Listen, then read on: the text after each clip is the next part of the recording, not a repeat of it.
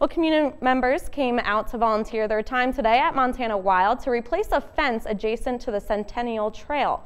Volunteers replaced old unused wildlife fencing with a timber split fence that matches the aesthetic of the Centennial Trail. The $2,000 project was made possible by the Lowe's Heroes program, which provided the necessary materials for the fencing. Montana Wild Education Program Manager Lori Wolf says the community support for projects like this has been fantastic.